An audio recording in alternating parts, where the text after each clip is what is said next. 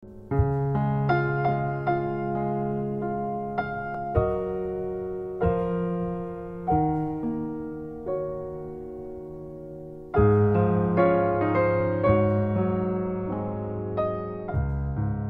and welcome to 3ABN Sabbath School. I'm John Lomacang. Thank you for taking the time to join us. We have been enjoying our study through the book of Genesis, haven't we? Amen. And we've had fun together. We've learned a lot together, and I pray that that has been your experience too, as we've opened the book of Genesis from the fall, looking at the frailty of humanity and the glory of God through broken, ruined vessels. God can take any bad situation and reverse it to His honor and glory and for the betterment of every one of us. That's been the constant lesson. And we've read some stories that will cause you to blush and others that will cause you to praise God. And today is going to be another revelation. Joseph, Prince of Egypt. How did his life affect the lives of those in Egypt? Well, stay tuned, you'll find out. But right to my left is my good friend, James Rafferty. Good to have you here, James. Good to be here, John. I am going to be covering Monday's lesson, which is Joseph confronts his brothers. Ooh, I can't wait for that one. And I know you have a good one. Jason, we haven't seen you all quarter, but good to have you here today. It's great to be here. I'm excited about this. I have Tuesday's lesson entitled Joseph and Benjamin. And Jill, I always look forward to your expositorily outlined approach to the Word of God. I am super excited about this lesson. I think it's one of my favorite the whole quarter. Okay, and Shelley, the lady from Texas. The lady with the Texas hair. I am so excited to be here, and I get to talk about how even human foibles, God's providence overrules human foibles. That's a new word, foibles. I have to look that one up. Say that 2 or 3 times. Well, good to have you here. Well, Jason, we haven't seen you all quarter, so why don't you have our prayer for us today? Absolutely. Dear Heavenly Father, we thank you that we have the opportunity and privilege to open your word and study together. And Lord, we just ask for the presence of your Holy Spirit as we study. In Jesus' name we pray. Amen. Amen. You know, we talked about the unusual providence of God in getting Joseph to the palace in Egypt. And I talked about it from pits to palaces. God doesn't put you somewhere except there's a providential purpose behind it. Amen. God doesn't just give us a position to lavish it or languish in it, but God puts us in places where He knows His name can be glorified, but it comes down to the decisions that we make. So we find in Genesis chapter 41, let's all go there together, and what we're going to see is how God worked in amazing ways through the revelations that He allowed Joseph to communicate. The understanding of each of these revelations came from God, but the revelations themselves was an opportunity for God to be glorified. The text we have first is Genesis 41, verse 28. This is the thing which I have spoken to Pharaoh. God has shown Pharaoh what he is about to do. I love that, what he is about to do. So anytime God reveals anything, God is always up to something. I've always stood back and have been amazed at how God has worked through the most unpredictable circumstances, even the most harrowing circumstances, even the circumstances that have caused you to pull over on the side of the road and say, Lord, I can't handle this. What's this all about? And I've had those experiences in my own life. When I came to church one day and I said, you know, have you ever had the feeling that this is the place you don't want to be? I don't want to be here right now. I need you guys to pray for me. And people surrounded me and prayed for me. But I realized that God brings us to certain places that are for a number of reasons. One, refinement, and also remembrance. When we forget God, He will find a way to remind us. And the Lord took Joseph through a series of catastrophic events to bring him to a place of prominence, because the Lord loved Pharaoh just as much as He loved Joseph. That's amazing what the Lord did. Let's look at verses 37 to 57 as the narrative unfolds in the courts of Egypt. Speaking about the advice, this is Genesis 41. So the advice was good in the eyes of Pharaoh and in the eyes of all his servants. And Pharaoh said to his servants, can we find such a one as this, a man in whom is the Spirit of God? Then Pharaoh said to Joseph, inasmuch as God has shown you all this, there is no one as discerning and wise as you. That's what happens when God is in charge of your life. Yeah. You shall be over my house, and all my people shall be ruled according to your word. Only in regard to the throne will I be greater than you. And Pharaoh said to Joseph, see, I have set you over all the land of Egypt. Then Pharaoh took his signet ring off his hand and put it on Joseph's hand, and he clothed him in garments of fine linen and put a gold chain around his neck. And he had him ride in the second chariot which he had, and they cried out before him, bow the knee. So he set him over all the land of Egypt. Verse 44. Pharaoh also said to Joseph, I am Pharaoh, and without your consent no man may lift his hand or foot in all the land of Egypt. That's powerful. Yeah. I mean, that's some amazing power. He was in a prison not too long before that. Now he's giving commands, and Pharaoh says, you say it, they will move. You don't say it, nobody's moving. Look at verse 45. And Pharaoh called Joseph's name Zephnath-Paneah, and he gave him as a wife Asenath, the daughter of Potiphera, priest of On. So Joseph went over all the land of Egypt. Joseph was 30 years old when he stood before Pharaoh, king of Egypt. And Joseph went out from the presence of Pharaoh and went throughout all the land of Egypt. Now in the seven plentiful years, the ground brought forth abundantly. So he gathered up all the food of the 7 years which were in the land of Egypt, and laid up the food in the cities. He laid up in every city the food of the fields which surrounded them. And Joseph gathered very much grain as the sand of the sea, until he stopped counting, for it was immeasurable. And to Joseph were born 2 sons before the years of famine came, whom Asenath, the daughter of Potiphera, priest of On, bore to him. So Joseph called the name of his firstborn Manasseh, for God has made me forget all my toil in my father's house. And the name of the second he called Ephraim, for God has caused me to be fruitful in the land of my affliction. Then the 7 years of plenty which were in the land of Egypt ended, and the 7 years of famine began to come. And Joseph, as Joseph had said, the famine was in all the lands, but in all the land of Egypt there was bread. So, when all the land of Egypt was famished, the people cried to Pharaoh for bread. Then Pharaoh said to all the Egyptians, go to Joseph. Whatever he says to you, do. The famine was over all the face of the earth, and Joseph opened all the storehouses and sold to the Egyptians. And the famine became severe in the land of Egypt. So all countries came to Joseph in Egypt to buy grain, because the famine was severe in all lands. What a story. And this has been a pattern throughout the entire lesson. The writer of the lesson has given us a lot of reading. But if you think about going through 13 lessons in 50 plus chapters, it's not an easy task. So it was necessary, and sometimes we skip through it and you miss the examples. So let's go to the question that was written by the constructor of our lesson. What is God's place in the success of Joseph? Now, what I liked about this, and I want to read exactly the way that the person who wrote the lesson said, it says, Pharaoh selected Joseph to take charge, not so much because he had interpreted his dreams correctly and revealed the forthcoming problem of the land, but because he had a solution to that problem. You know, God has a solution to every problem. Amen. You may be in a circumstance today that you might wonder, is there a solution? Wait on the Lord and the solution will come. But the one thing that you could do that can make the situation more dire is try to bring about a solution when God is not in it. Yeah. God brought a solution from a man who not too long before this was in a pit. But now everyone in Egypt knows who Joseph is. Genesis 41 verse 37, the Bible reminds us about Joseph and the advice that God gives. So the advice was what? Good.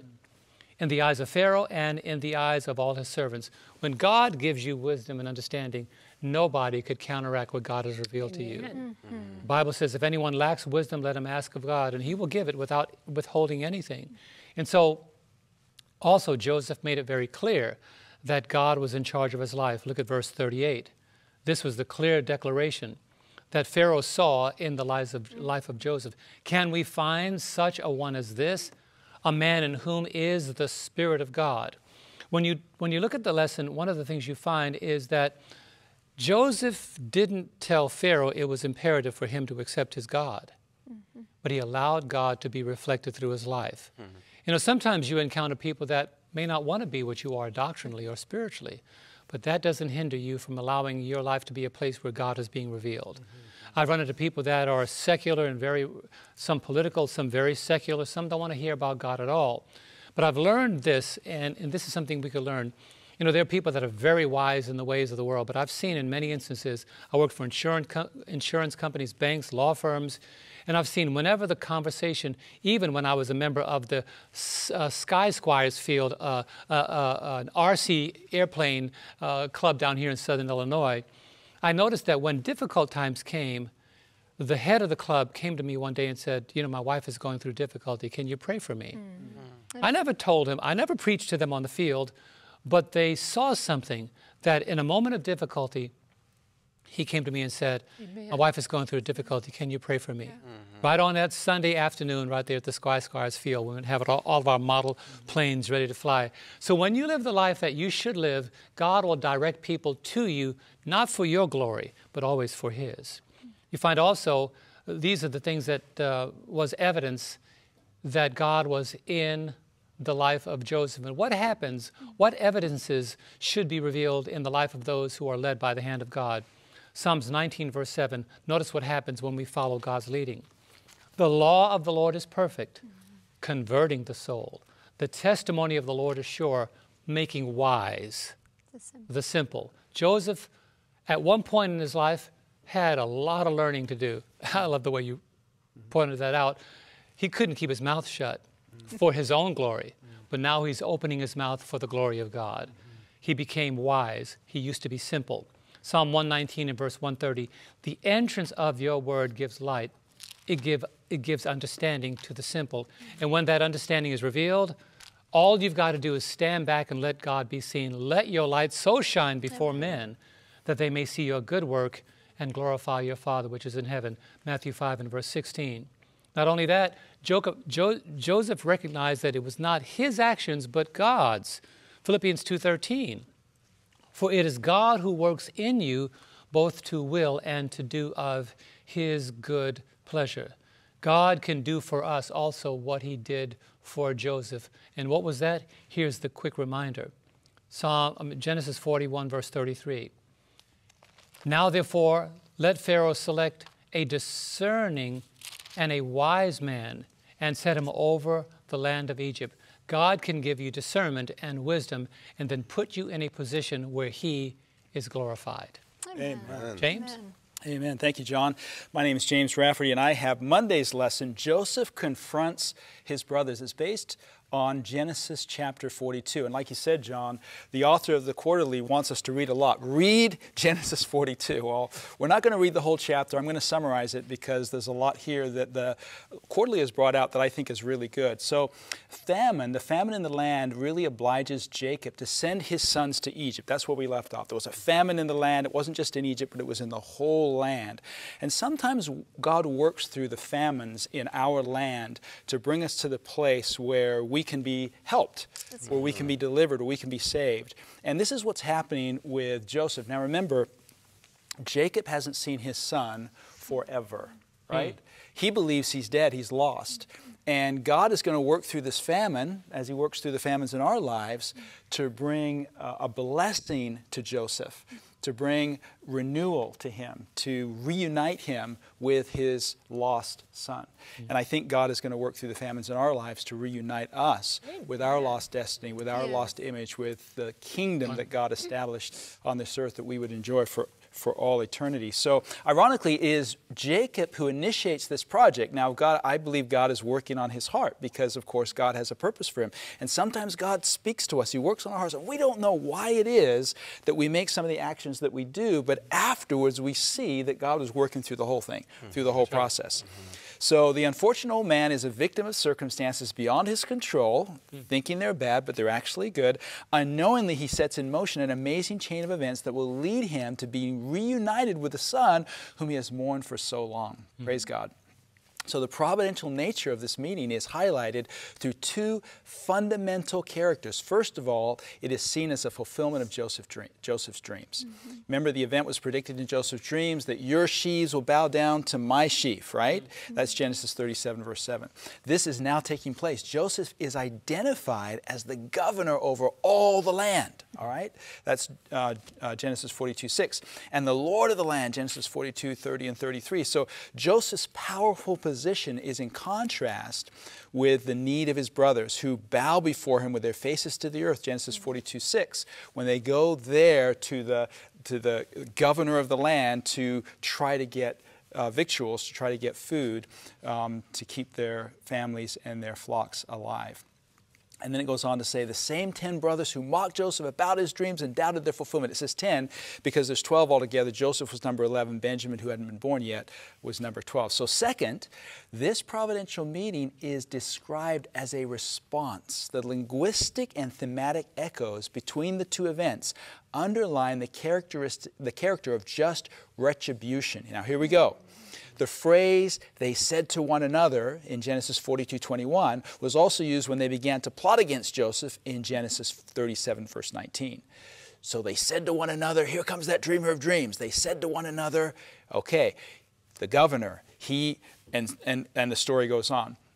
They also used this, the brothers also, when they were sojourning in prison, it echoes the sojourn of Joseph when he was in prison in Genesis 43 and 4. In fact, Joseph's brothers relate what is currently happening to them and what they did to their brother perhaps 20 years ago when they say, then said they one to another, we truly are guilty concerning our brother, for we saw the anguish of his soul when he pleaded with us, and we would not hear. Therefore, this distress has come upon us. Now, I kind of want to pause here for just a second. This is really significant because sometimes when we turn away from good and we do evil, we close our ears and our eyes to God's convicting spirit. Obviously, these brothers had not done that yet.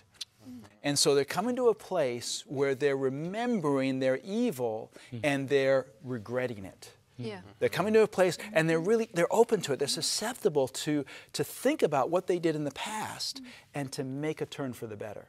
So we need to recognize sometimes when God reminds us of our past, and sometimes that happens, we get a guilt complex or Satan comes in there or whatever. Sometimes that's to bring us to a place where we stand before God guilty so that Romans 3:19, our mouths can be stopped. We can become guilty before God, and then we can be turned to Jesus Christ. We can be turned to His forgiveness. That's good. And that's what these brothers needed right now. And this is what they're going to accept, they're going to experience. So it goes on here and it says, Reuben's words, his blood is now required of us, Genesis 42, verse 22, is the echo of the past warning, shed no blood, Genesis 37, verse 22. So they reinforced the link between what they were now facing and what they had done. Every one of us is going to come to face with the record of our lives. And God is calling us to come face to face with that record right now while there's a mediator in heaven. And while we can have forgiveness for our sins. That's what God designed. Some men's sins are open beforehand going to judgment, and others they follow after. And those that follow after can't be hid. God wants to hide our iniquities. He wants to hide the history of our sins. The whole thing is going to be blotted out. God wants to do that for every single human being on planet Earth. That's really what the investigative judgment is all about. It's not a negative thing. It's part of the everlasting gospel. So it must be a good thing. It must be good news. Amen. So most of us surely have done, the Lesson Quarterly says, things for which we are sorry. So how can we, to whatever degree possible, make up for what we've done? Also, why is accepting God's promise of forgiveness through Jesus so crucial for us? Why is it so important for us? And how can we make amends? Well, one of the ways I think that's really important for us to recognize and make amends is, as Joseph's brothers did, to think about our past when the Spirit convicts us and to allow God to give us that remorse or that regret. Don't be afraid of that. Don't be afraid. If you've made a mistake, don't be afraid to acknowledge it. This was the experience of the famous leaders of the Old Testament, like David, for example, who, Jill, you brought out in our last session, acknowledged his sins and iniquities in Psalm 51, right? Against thee and thee only have I sinned. Because really, ultimately, all sin was paid for by God. That's right. God wants us to experience forgiveness. Now, what's really interesting, I'm just going to jump back here to Genesis 41. John, you covered that chapter, but just one verse that I think is really significant. Verse 51, it says that Joseph named his son Manasseh because God has caused me to forget all of my father's house and all of my trouble. Now, that word Manasseh, it's a really significant word. It means in the root to forgive, to remit, or to remove. God has caused me to forget. In other words, Joseph had come to the place where God had caused him to forget and, in a sense, forgive what his brothers had done to him. That's because right. Joseph had realized God's brought all this evil for good. Yes. God, praise the Lord. And so God does that in our lives. God works in our lives so that He can actually heal us. He can bring forgiveness to us, even if other people who have hurt us are not in the picture yet. Sometimes that forgiveness comes first to us before the other people are even in the picture. Joseph's brothers aren't in the picture yet. You're right. He hasn't even seen them, but he's already feeling the grace of God, the forgiveness of God. And says, I'm going to name my first son, I'm going to name him Manasseh. And by the way, Dan is not present in Revelation chapter 7, the sealing chapter. You know, you have the 12 tribes there symbolized. Dan is gone because Dan is an adder in a way.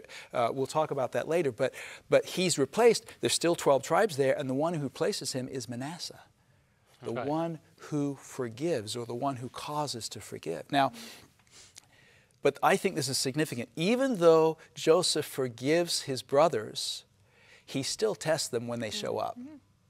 Just because we forgive people doesn't mean we just bring them right into the circle again and we just trust them, right? We can forgive people and still have a little bit of a boundary there, right? We can have a little bit of a boundary there and say, wait a minute, I want to see if these guys have changed. I mean, when we look at the stories of the Old Testament, we see this over and over again. For example, Job, he prayed for his friends, his miserable, comforter, worthless physician friends. He prayed for his friends, right? But he still challenged them when they said, yeah, Job, your theology's off. No, it isn't. You don't believe, I do believe in God. He still stood up to them, right? So our attitude toward others, of forgiveness, of prayer, of intercession, doesn't mean that we just acquiesce to what they believe. We don't have to be what others say we are. We are what God calls us to be. And we see this in David too. You know, David had this attitude of forgiveness towards Saul, but he didn't head back to the palace, you know. He maintained his distance. He had healthy boundaries. And Joseph has set up these healthy boundaries. I want to see if these brothers have changed, if they're different. And I'm going to put a little test in place here. And so when Joseph's brothers come, we see the whole, and this is the whole scenario of Genesis chapter 42. He tests them. He decides, you know, I'm going to put the cup in there, and I'm going to put the silver back, and I'm going to see how they treat Benjamin. I'm going to see if Benjamin will come. I'm going to put one of them in prison. I'm going to test these guys. And you know, they bear that test. They accept their situation. And eventually, as Joseph reveals himself, they confess, indeed, that they had sinned. They confess it not just to Joseph, but also to Jacob. And reconciliation takes place. You know, forgiveness brings reconciliation in all of our relationships. And that's what God is all about. So thank you. That's wonderful, wonderful. Yeah, I've been mentioning the writer of the lesson. I want to just acknowledge Jacques B. Ducan, who has done an excellent job in constructing this lesson with an entire wonderful committee. But we have more for you to enjoy. Don't go away. We'll be right back.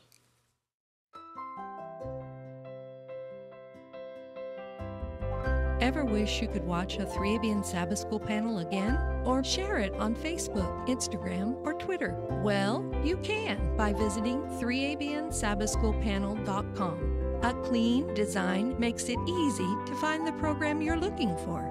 There are also links to the Adult Bible Study Guide so you can follow along. Sharing is easy. Just click share and choose your favorite social media. Share a link. Save a life for eternity. Welcome back to our 3ABN Sabbath School panel on the book of Genesis, and now we're going to go to Jason Bradley. All right, I've got Tuesday's lesson, and it is entitled Joseph and Benjamin. And you know, Joseph's journey is perhaps one of my favorite stories in the Bible. There are so many lessons that can be gleaned from his experience, but I'd like for us to start by looking at his father, Jacob. There's somewhat of a natural order to life, and what I mean by that is that parents aren't supposed to outlive their children. It's unfortunate that death is currently a part of life, and I can't think of anyone that I know that hasn't experienced the loss of a loved one. I know for me, I've lost consistently about two loved ones, two family members per year for 5 or 6 years in a row. Death is painful, and traumas from tragedies can make us slower to move and sometimes leads us to a state of analysis paralysis. I want us to look at several verses, and you'll notice a common thread here. The first verse I want us to look at is Genesis chapter 37, verse 35. And you may want to write these down because we're going to move through these rather quickly. But Genesis chapter 37, verse 35 says, "And all his sons and all his daughters arose to comfort him, but he refused to be comforted. And he said, For I shall go down into the grave to my son in mourning. Thus his father wept for him." Genesis chapter 42, verse 38. "But he said, My son shall not go down with you, for his brother is dead, and he is left alone. If any calamity should befall him along the way in which you go, then you would bring down my gray hair with sorrow to the grave." Perhaps by now you're noticing the common thread, but we'll look at Genesis chapter 42, verse 4. It says, "But Jacob did not send Joseph's brother Benjamin with his brothers, for he said, lest some calamity befall him." It is only when we are placed in a desperate situation that we take desperate action. And as the lesson points out, Jacob could not easily allow the departure of Benjamin, his only son with Rachel, who remained with him. He was afraid that he would lose him as he already lost Joseph. It is only when there was no more food and when Judah pledged to guarantee the return of Benjamin that Jacob finally consented for a second visit to Egypt and allowed Benjamin to go with his brothers. And I can only imagine that Jacob's level of anxiety must have been at an all-time high. Genesis chapter 43, verses 13 and 14. "Take your brother also and arise, go back to the man, and may God Almighty give you mercy before the man, that he may release your other brother and Benjamin. If I am bereaved, I am bereaved." And I can picture him saying that with such pain and passion in his voice.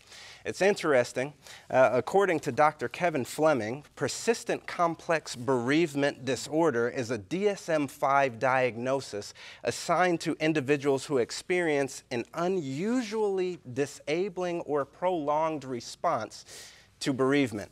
Some of the symptoms of PCBD that stood out to me as it could possibly have pertained to Jacob's situation were feeling shocked, stunned, or numb since a loved one's death, feelings of disbelief or inability to accept the loss, rumination about the circumstances or consequences of the death, trouble trusting others, intense reactions to memories or reminders of the deceased.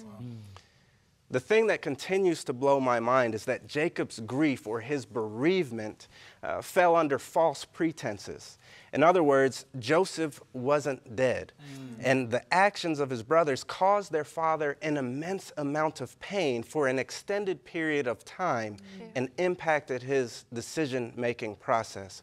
Now, I don't want to sound too cliche, but it's important that we're cognizant of the choices that we make, realizing that they don't just impact us. That's right. They have long-lasting ramifications for others as well. The lesson poses the question, what effect had Benjamin's presence on the course of events? I'd like to submit to you that Benjamin was the spiritual barometer by which Joseph measured the fruit of his brothers' lives. Allow me to unpack that. Matthew chapter 7, verses 18 through 20 says, A good tree cannot bear bad fruit, nor can a bad tree bear good fruit. Every tree that does not bear good fruit is cut down and thrown into the fire. And verse 20, therefore by their fruits you will know them. Joseph tested his brothers on multiple occasions, as you brought out earlier, Pastor Rafferty. And I love this quote that's found in Patriarchs and Prophets, and it's on pages 228 and 229. It says, Joseph sent messes unto them from before him, but Benjamin's was 5 times as much as any of his brothers. By this token of favor to Benjamin, Joseph hoped to ascertain if the youngest brother was regarded with the envy and hatred that had been manifested toward himself. Still supposing that Joseph did not understand their language, the brothers freely conversed with one another. Thus he had a good opportunity to learn their real feelings. Still, he desired to test them further, and before their departure, he ordered that his own drinking cup of silver should be concealed in the sack of the youngest. There are a couple of key takeaways. Number one, Joseph valued family and sibling unity. Number two, the ministry of reconciliation is our responsibility. 2 Corinthians chapter 5, verses 17 through 20 says, therefore, if anyone is in Christ, he is a new creation. Old things have passed away. Behold, all things have become new. Now, normally we stop right there. We say, amen, hallelujah, praise the Lord. But we're going to continue to verses 18 through 20 because you have to catch this. Now, all things are of God, who has reconciled us to himself through Jesus Christ and has given us the ministry of reconciliation. That is, that God was in Christ reconciling the world to himself, not imputing their trespasses to them, and has committed to us the word of reconciliation. Now then, we are ambassadors for Christ, as though God were pleading through us. We implore you on Christ's behalf, be reconciled to God. That's right. Point number 3, sometimes it's in our darkest moments that God's light shines the brightest. Joseph possessed qualities that were needed in trials. And so let's take a look at those qualities. James chapter 1, verses 19 and 20. So then, my beloved brethren, let every man be swift to hear, slow to speak, slow to wrath. For the wrath of man does not produce the righteousness of God. Point number 4. Sometimes separation is preparation for our eternal destiny. God took the tragedy that occurred in Joseph's life and turned it into a triumphant saving grace. Amen. That's right. And finally, point number 5. We all experience trials, and that's a fact. How can we profit from trials? James chapter 1, verses 2 through 5. My brethren, count it all joy when you fall into various trials, knowing that the testing of your faith produces patience. But let patience have its perfect work, that you may be perfect and complete, lacking nothing. If any of you lacks wisdom, let him ask of God, who gives to all liberally and without reproach, and it will be given to him.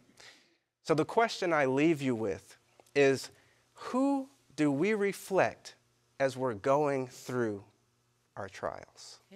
Amen. Great job, Jason. I love that. Amen. Each one of you, thank you for the lesson. I am Jill Morricone, and I have Wednesday's lesson, the Divination Cup, but I actually took the liberty to rename this lesson. My name for it is True Repentance Revealed, because that's what we see in Genesis chapter 44. As we've seen already through this journey, Joseph was sold as a slave when he was 17. He spent 10 years in Potiphar's house, 3 years in prison. He's 30 when he became governor of Egypt over all the land. There were 7 years of plenty, and the famine began. So it's been a while since he has seen his father. We're talking years. Now, it's interesting. Why did it take Joseph so long to reveal who he was to his brothers? When Pastor James had his lesson in Genesis chapter 42, Joseph could have said, "Hey guys, I'm Joseph," but he did not. And there has to be probably at least a year or more than a year from Genesis 42 till we get down to Jason and my lesson, because they were there in Egypt. They went all the way back to Canaan. They ate and ate and ate and used up all the food. And then finally, Daddy Jacob gives permission for Benjamin to go with the brothers back to Egypt. So this is quite a while. And then Joseph still has the meal and gives more portions to Benjamin, and still he does not immediately reveal who he is. You see, in Genesis 42, as Pastor James brought out so well, there was conviction and there was regret. The Holy Spirit was working, bringing conviction. What did they do to Joseph? There was regret, but I don't think you see true repentance till you get to Genesis chapter 44. I divided it into 3 sections. We have the setup, the brothers' response, and then Judah's intercession, which is my favorite part. So let's look at the setup. We are in Genesis 44, verses 1 through 5.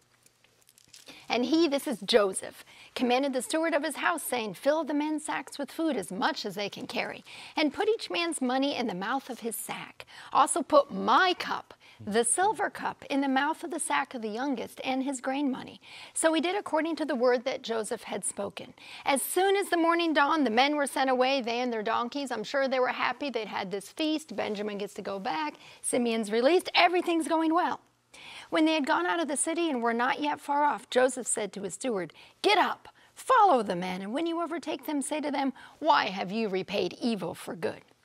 Is not this the one from whom which my Lord drinks, and with which he indeed practices divination? You have done evil in so doing." So they were set up, the brothers were, to make it look like they had stolen. They had stolen the money, and they had also stolen the divination cup.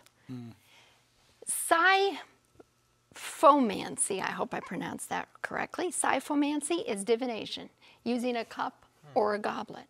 It may involve forecasting by using a cup of water and reading the signs represented by certain articles that are floating in the water.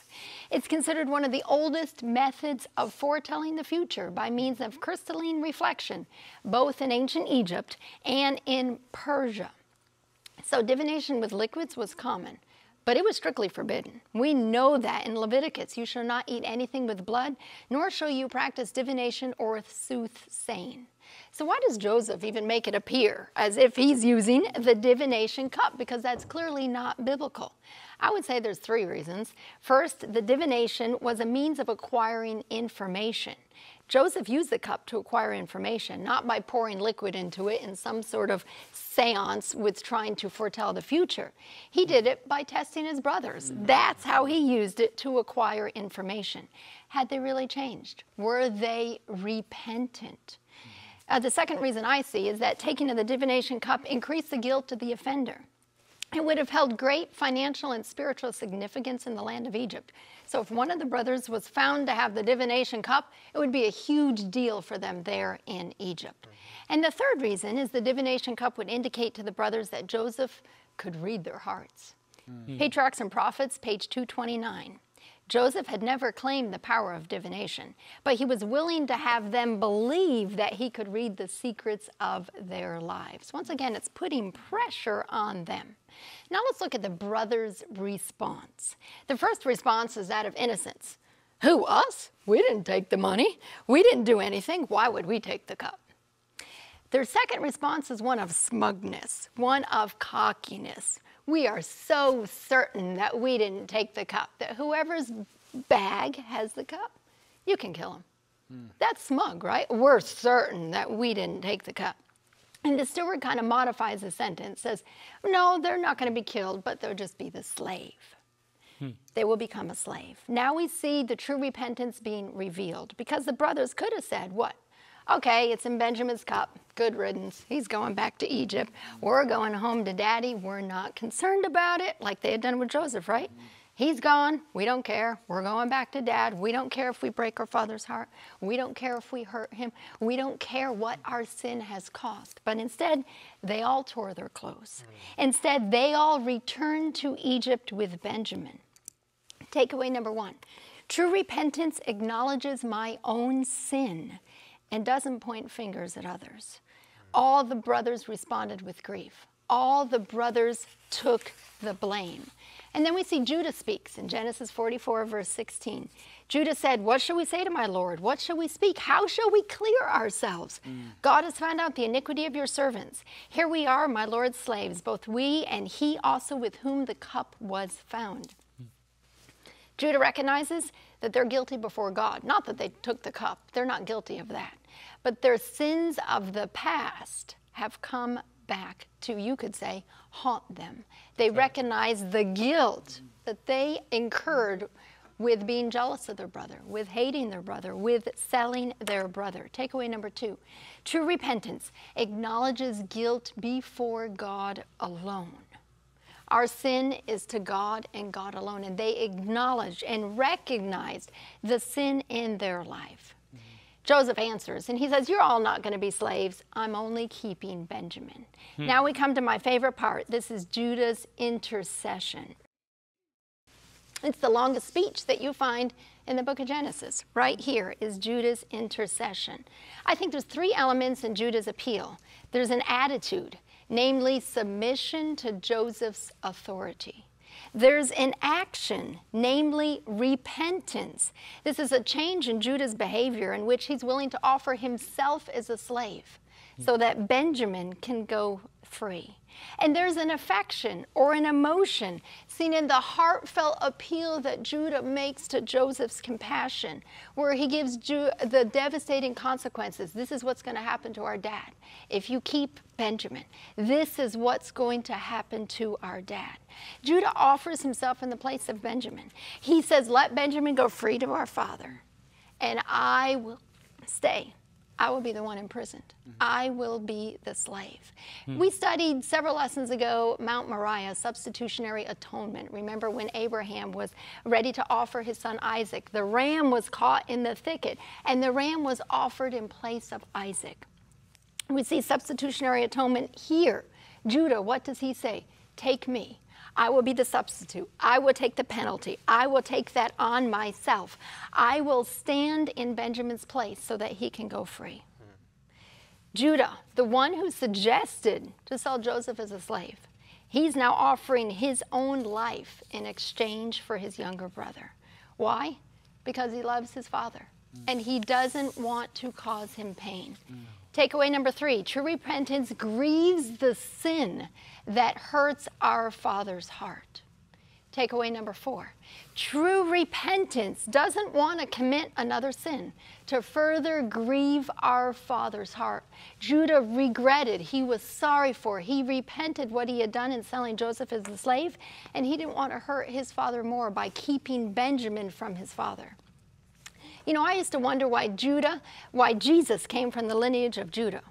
Why is that? Because he sold his brother as a slave. But we see the greedy man who sold his brother is now willing to become a slave himself so that he can go free.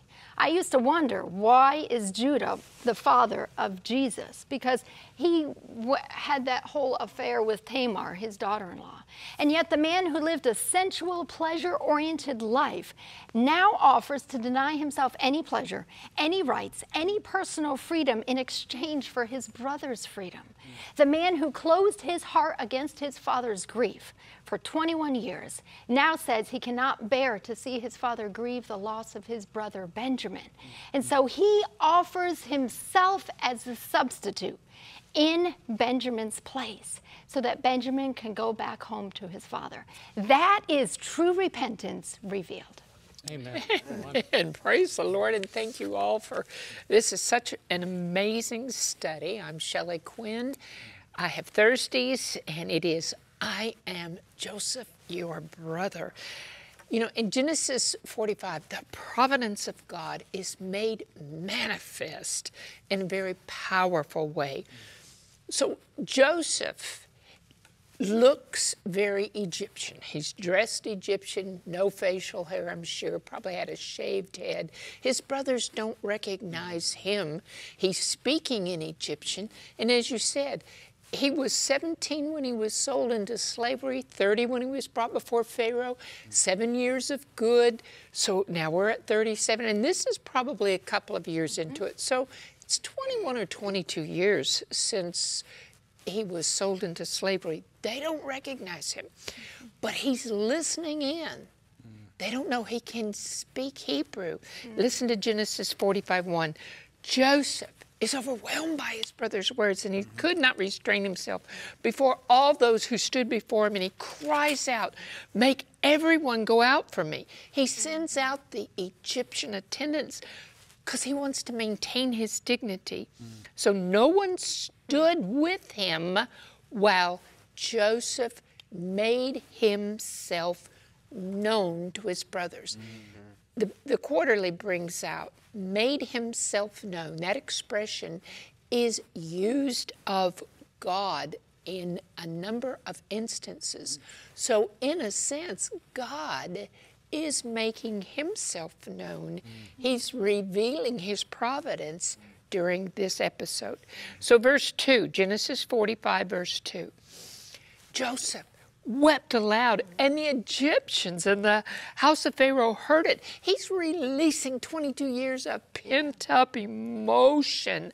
And Joseph said to his brothers, "I am Joseph. Does my father still live?" But his brothers could not answer him, for they were dismayed in his presence. They're stunned. Here all of a sudden, I'm sure, he's now speaking to them in Hebrew.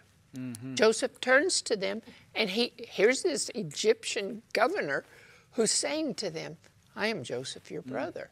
And they're like, uh-oh. They're not sure.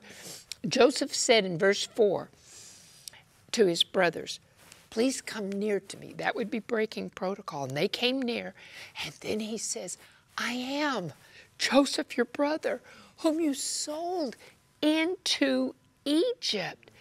Now, what I love is the next 3 verses, because there is this profound confession of faith, because what we're going to see is 3 times Joseph acknowledges it was God who sent him to Egypt. Genesis 45:5.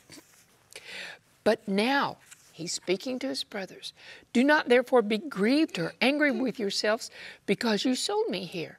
For God sent me." That's the first time. "God sent me before you to preserve life.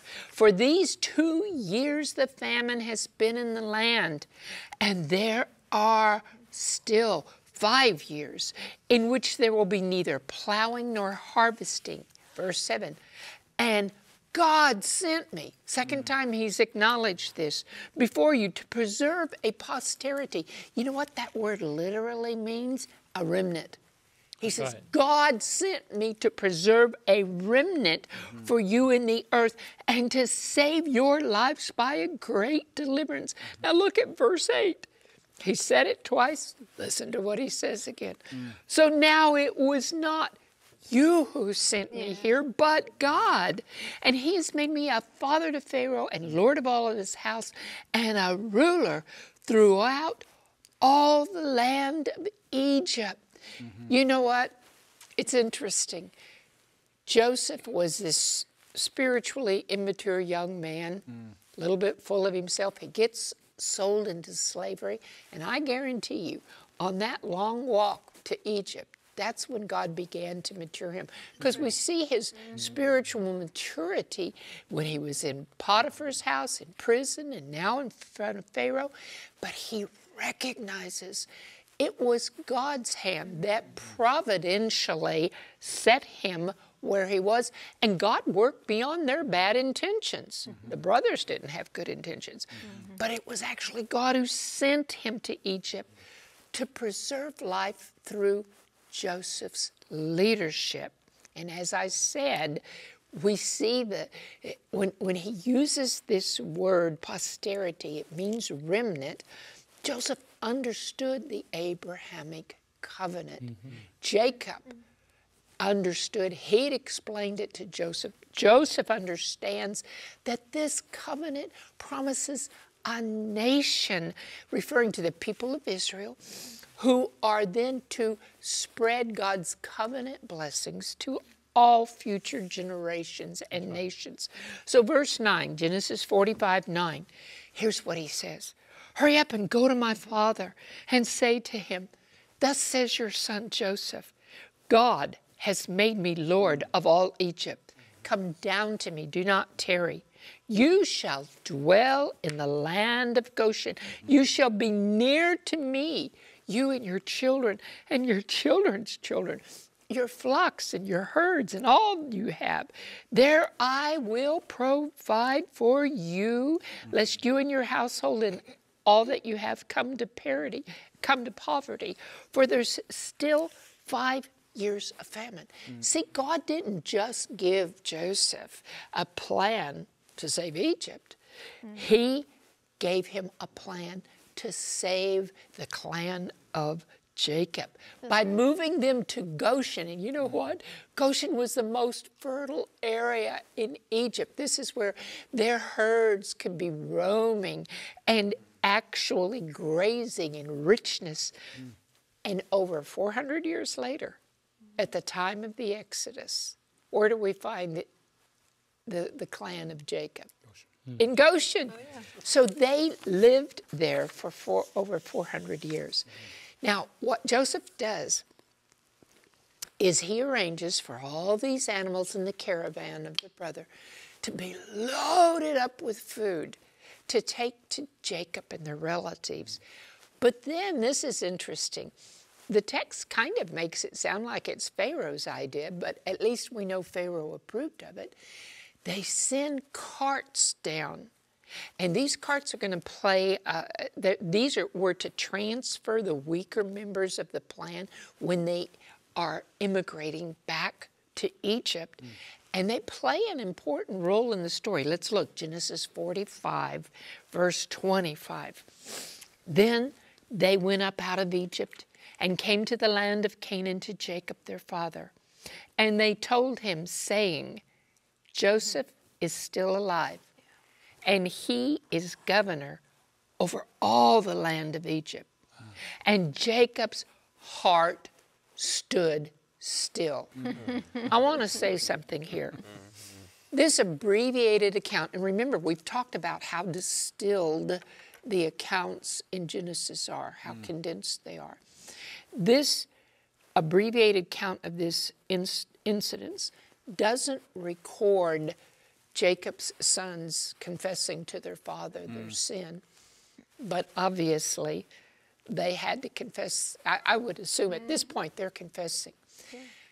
Can you imagine? This is one thing that's hard for me to imagine.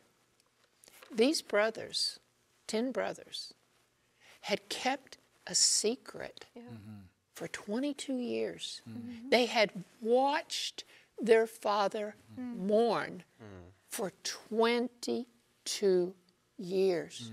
They knew their sin caused him pain, but as you said, Jill, they didn't come to true repentance until it nearly happened again with Rachel's other son, Benjamin, is when they finally, there's a selfishness that's revealed here.